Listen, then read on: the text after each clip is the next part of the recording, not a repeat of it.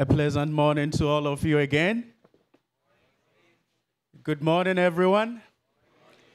All of us have sat down for a long time, so without taking much time, please, may we all stand for a moment. Let's stand on our feet for a moment. Okay. Facing you is my right hand, so let's all of us turn to the right and stretch your two arms and massage the person on the shoulders right in front of you for a few minutes. Just massage the person that is in front of you for a few minutes. Thank you very much. Some of you are doing a good massage job. All right? Okay, now let's turn to the right. Let's turn to the left, and that's your right. Yes. Okay. Very good. Thank you very much. May we all be seated right now for section number 4.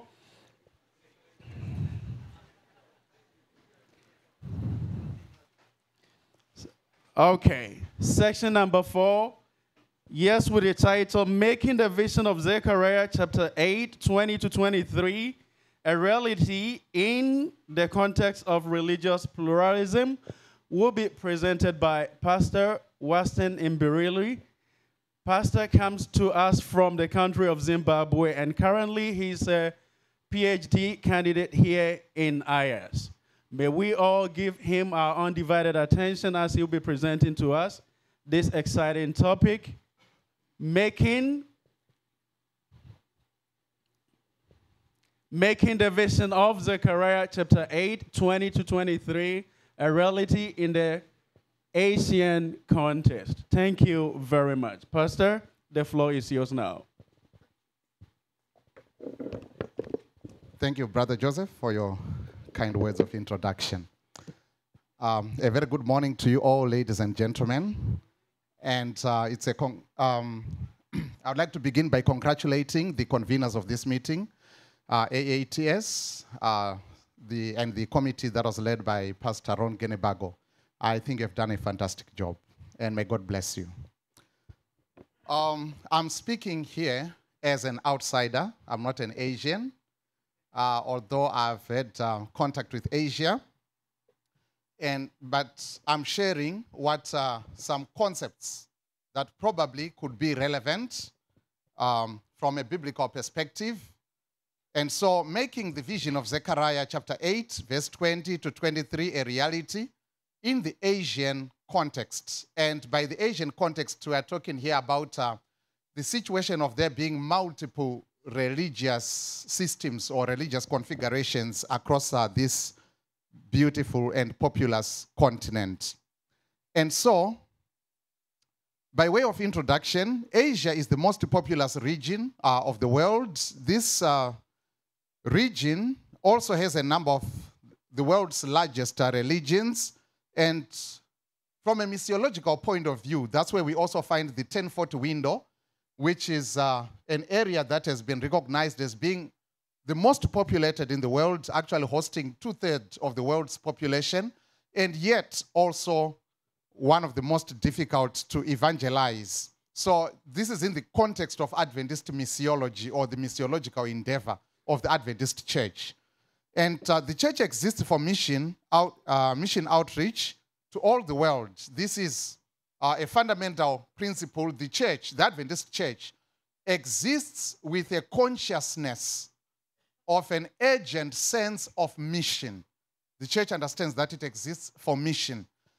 And yet, the problem is that Asia has largely remained impervious to the Christian message and missiological endeavors. So there is a biblical model that could be helpful, possibly helpful, in such a case as we are confronted with in the Asian context. So Asian Adventists, this is also a concept that is of significance in my paper and in my presentation this morning. Asian Adventists, I imagine them as citizens of two worlds, the Occidental and the Oriental.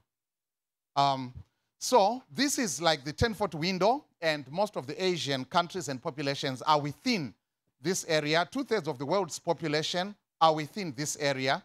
And this is also the area that remains largely impervious to the Christian missiological endeavors. And this has also been identified by the Adventist Church, as, along with many other Christian missions.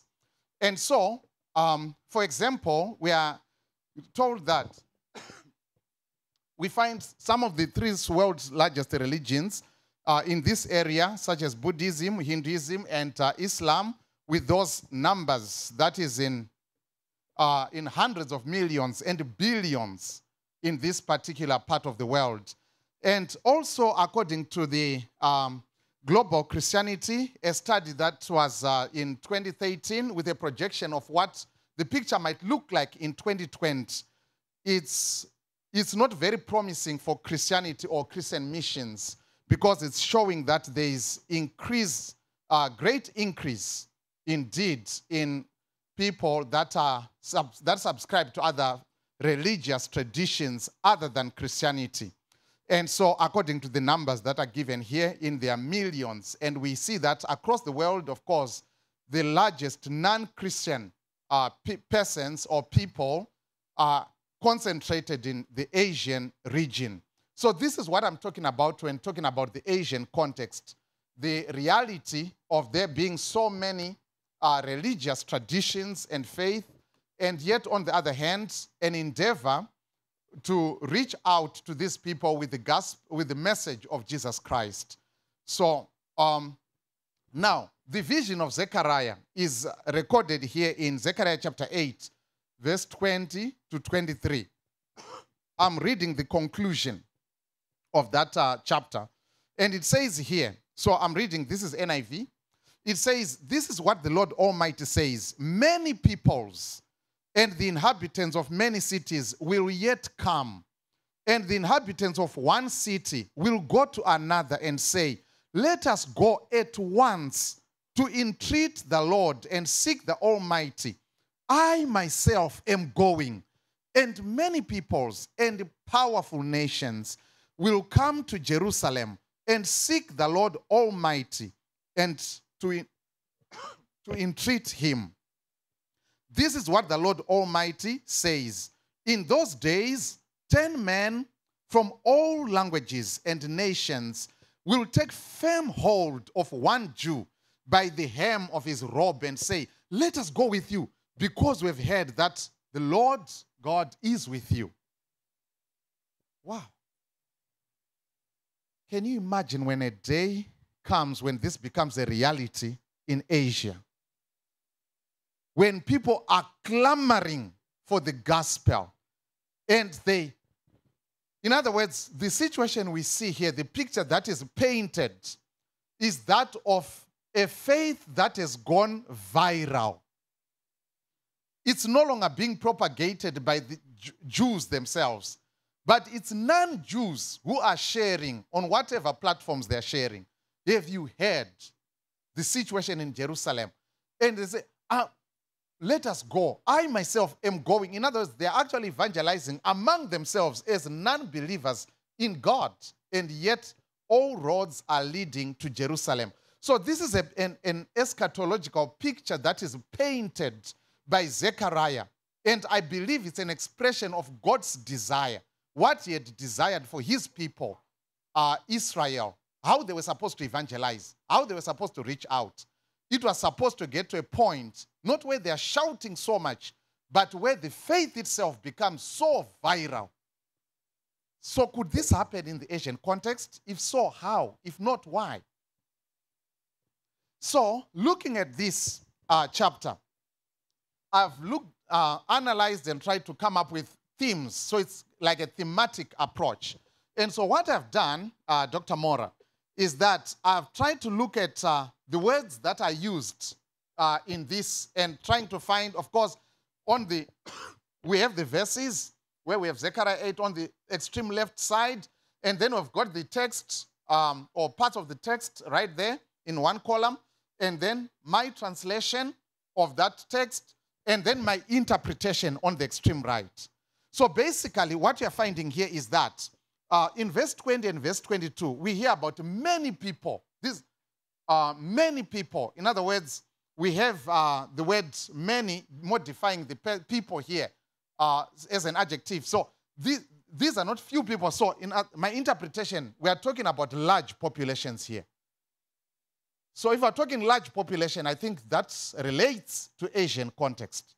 And then we've got also inhabitants of many cities, and there are many large cities in Asia. So these are large urban populations. So maybe you're thinking Shanghai, we are thinking New Delhi, or whatever other such kind of places. And then we've got here strong nations, okay? Vegoim atsumim, strong nations. This is strength, maybe economic, it could be in military terms, it could be because of their populations, but whatever the case, we also have this reality in Asia. We have got global powers on this continent or in this continent. So, and then we've got many from all languages. So languages imply cultural diversity. So there are cultural diversities expressed in the different languages that we find here in the situation in Zechariah, the context. And then we've got the nations. In the Hebrew Bible, excuse me, I'm recovering from a cold. So in the Hebrew Bible, whenever the nations are mentioned, it already implies not only national identity, but also religious difference from Israel. So for example, when you look at the case of Jonah, when they ask him, what is your nation? Where are you from? They wanted to identify the God he worships by identifying his nationality first. So nationality was synonymous with religious identity and difference between nations. So whenever it talks like nations in the Hebrew Bible, already implied in that is religious difference. So I also thought this is a theme that also applies or connects with the Asian context and the reality.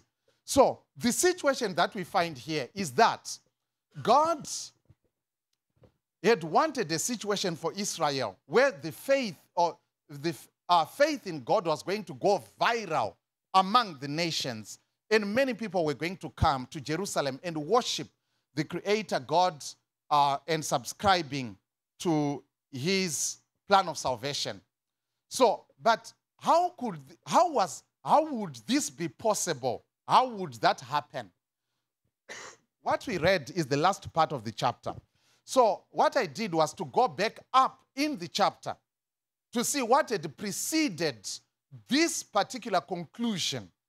And what I found is that there were things that had happened before that are mentioned. For example, the people of Judah had not been perfect previously, because this is now in a post-exilic context. In the pre-exilic, or before they had gone to exile, they had not been perfect as a nation.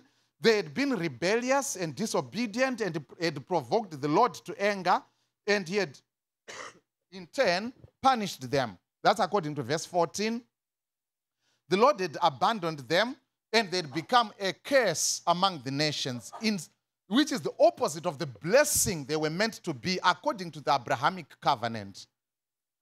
And also, they had suffered indignities such as exile, war, social instability, and national insecurity, according to verse 10.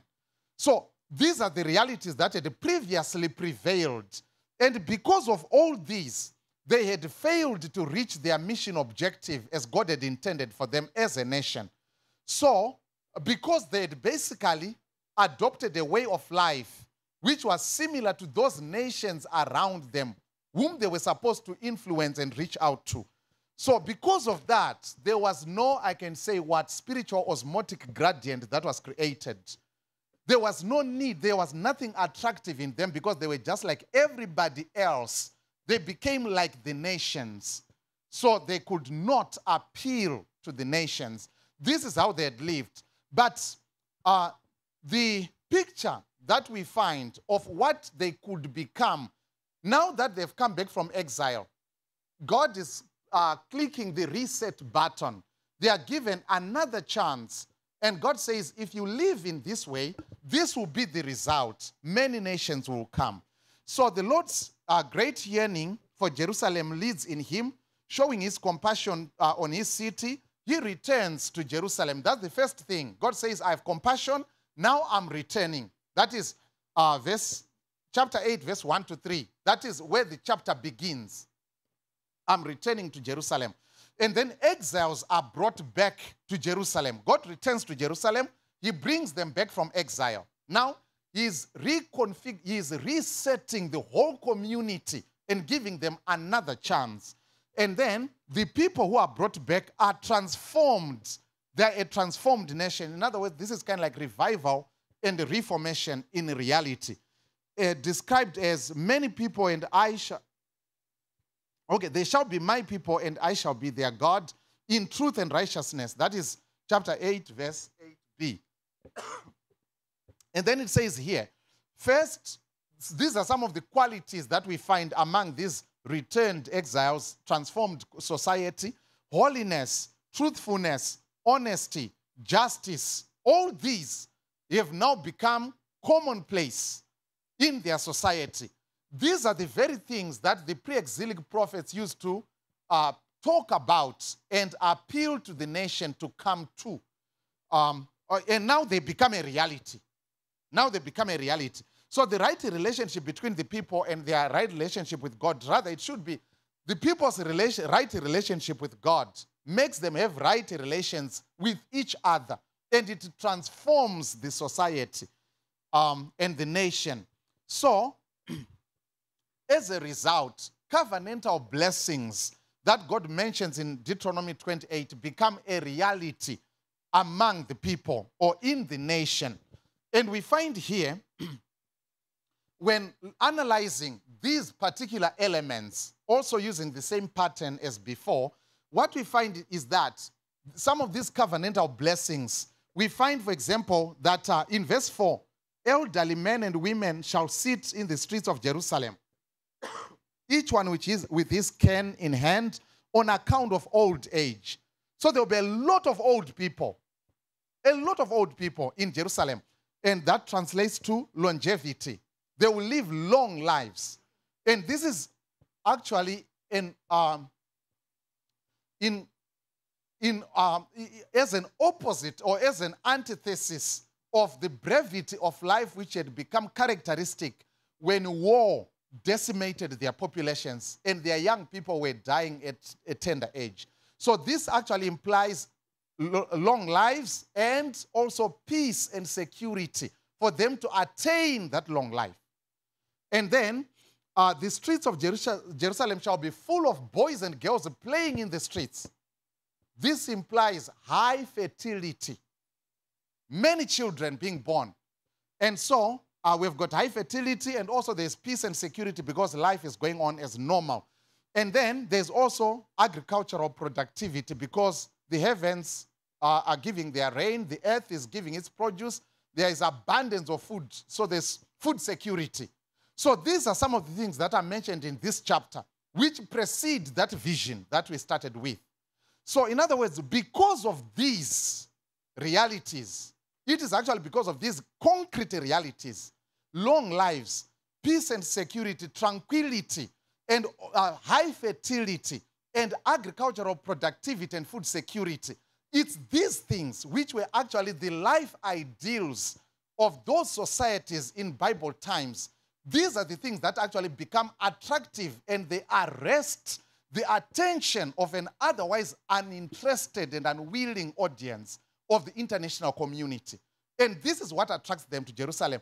Not careful explication of the sanctuary doctrine. It's concrete life realities which appeal, and the people are now coming to Jerusalem. Of course, as they come, they will then get to learn and know more about this God. Okay, I've done 17 minutes. So Judah's transformed society appealed to those ideals that the ancients were always trying to achieve. In the end, it is not the power of the theological arguments and so on. So they become a blessing. In this way, the Jews or the Jewish society or community becomes the blessing that God had always intended, according to Deuteronomy chapter 4, verse 5 to 8, when God says, if you do not deviate from these principles, all these people will come and say, what other nation is so great a God among them, will live so near to them? And this will be attractive. This was God's plan right during the Exodus, even before that, during the time of Abraham, 400 years before. So when you look in biblical theology, defined here by DeRocky, as you can see right there, in other words, what is the testimony of Scripture to this particular theme? We find that in the Old and New Testaments, the Bible expresses God's desire that all nations be reached. This was God's desire as given in the Abrahamic covenant and throughout in the prophets, also very common in the Psalms, that all nations will come and worship the Lord. Okay? And that implies they're coming from divergent religious backgrounds and cultural realities. And so in the New Testament, it is God's plan for God so loved the world. I mean, this is the gospel to all the world. And also, as we understand in the context of the three angels' messages, the proclamation is to be made to all nations around the world. And so, throughout, we have the view. The view is eschatological. This is a picture of what could be, what could happen. So, as an expression of God's desire. So we have seen this as what happened, and we can say then, in other terms, it's like a hypothetical situation of what could become, but at the same time, an expression of God's desire, how God desires for his people to reach out. So how could this apply? So looking at those themes that I found in the text, I try to bring them into the reality of the Asian context. Understanding life aspiration, it's important to understand the life aspirations and ideals of the Asian people. And I also believe that those ideals that we find in Zechariah, like living long lives and being productive in terms of fertility, economic, agricultural security, and so on, they are very important, even in Asia. So the church has to function in a way that understands like the social order. In other words, I found when I was reading in the literature, looking at religions like Hinduism, Buddhism, and so on, I found that many of the teachings and practices also relate to these same themes of creating social order, cohesion, and things like that in society and also in nature. However, there are potential challenges that we need to be aware of because Adventism, as we have it, it comes in the mold of Western, in a Western mold. But Asia is in the East. And so there are certain things that we need to be aware of, such as in the Western way of thinking, there's so much of individualism and so on, which expresses itself in many other ways. Okay? There are many things. The clock is really ticking fast. Okay, let me say, it is very important for the church to do whatever it can to promote and be relevant to these ideals, life ideals, such as peace and security. Relevant to the family. Most Asian cultures are known to be high-context cultures, as opposed to the Western cultures, which are low-context cultures, where individualism is higher than the society itself. And so the church needs to find ways in which it can target not just individuals, but families and communities. And that is only possible, perhaps, by addressing felt needs of those communities. And that is only possible through studying and researching and analyzing those communities. So it is important. One of the challenges that could be there is that Christianity as we have it, and associating as it does with the Western communities, some of the Western nations also have a monopoly, or rather have a capacity to do a lot of, okay, maybe let me leave that out. I may not have enough time to expand on that. But it is very important. Some of the concepts that are in the West are not necessarily in line with some of the ways that are in the East. I can give, for example, we have got all these examples in some of the religions here in the East where there's emphasis on peace and respect for life, not killing other creatures and so on. In the West, many people, it's not everyone, but it's like a common idea. Many people can cross the ocean and travel to that country, kill a giraffe, not because they want to eat it, but they just want to take a picture and post on Instagram. And for many people in the West, that's cool. But it's very horrific for many in the East. How can you do that? But for Easterners, for West, so it's important for us. And there are a lot of other things in the geopolitical context. So when many Easterners maybe look in the West, they tend to identify those countries that historically identify as Christians, sometimes as perpetrators of violence in certain parts of the world. And many get disenchanted with Christianity at large. And that can create a disadvantage. So it is important for the church to to establish rapport, like through the public affairs and religious liberty, which the church already has. And I think it would also be very important to create a more relevant presence, even rotating the general conference sessions to different parts of the world and not hosting them in one country only. And yet there is I think it would create awareness in other parts of the world. I think FIFA understands that very well. So, living long lives, we have got the Sardinians, and we also have, no, not Sardinians, we have got people in the Valley of Hunza and the Okinawans in Japan, some of the people who have been known to live the longest and happiest, healthiest lives in the world. Let's take advantage of this because it relates to the Adventist approach and way of, understanding. And so we've got all these. We should capitalize on that, okay? Let me get to my conclusion. And my conclusion says, the church faces a daunting task in evangelizing the Asian region. Zechariah 8, verse 23 offers a model of how God's work could become viral in a place of religious pluralism like Asia. For success, the church should seek ways to be relevant to the communities in which it operates. There should be more of concrete and practical things rather than just fine theories and talking about the sweet by and by. They should also be thinking of the here and now. The church should be willing to get its hands dirty, not in a dirty way, but in a positive way by doing concrete things that address felt needs. Let's all join hands to make the dream of Zechariah 8 a reality. Adventism is built to make such things happen. I thank you for your attention.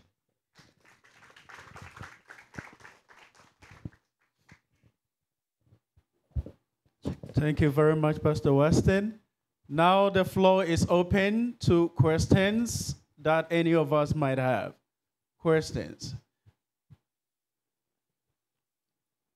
Okay, there is a hand up there.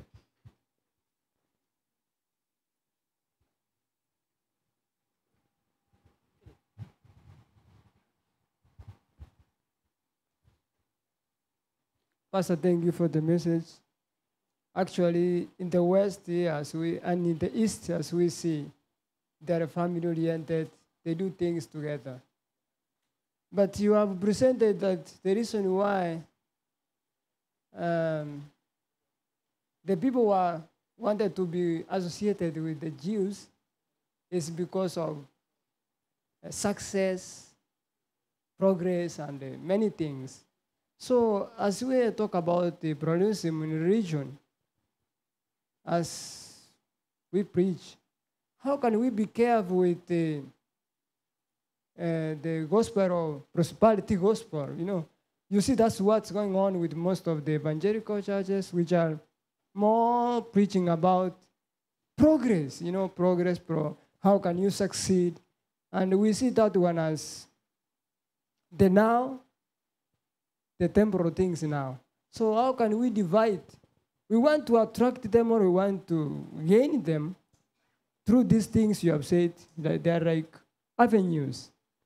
But how can we be careful with the prosperity gospel?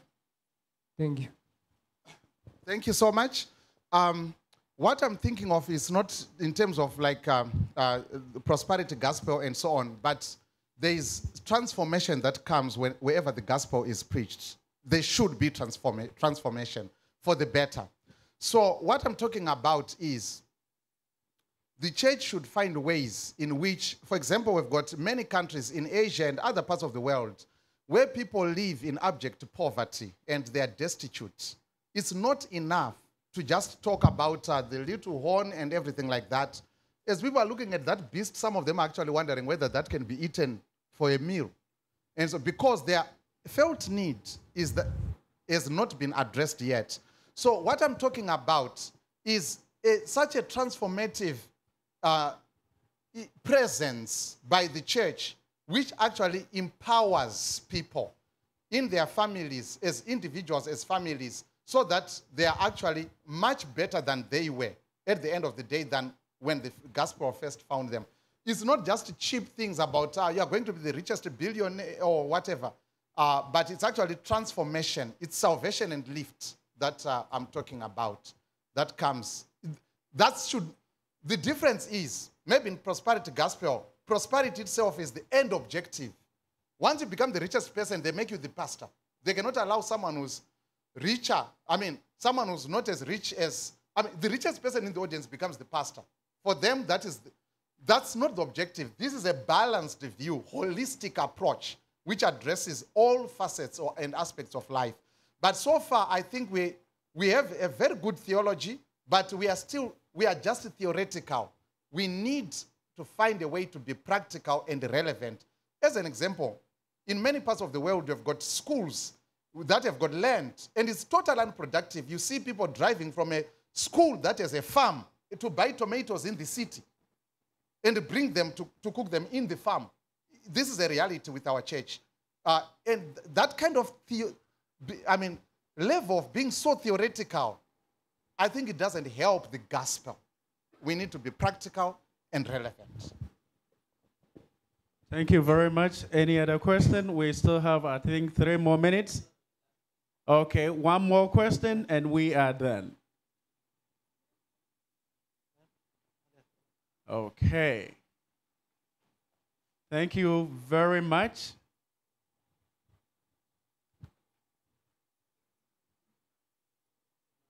Thank you very much, Pastor Weston, and thank you also for listening. I'll give the mic now to Brother Mafil. Thank you.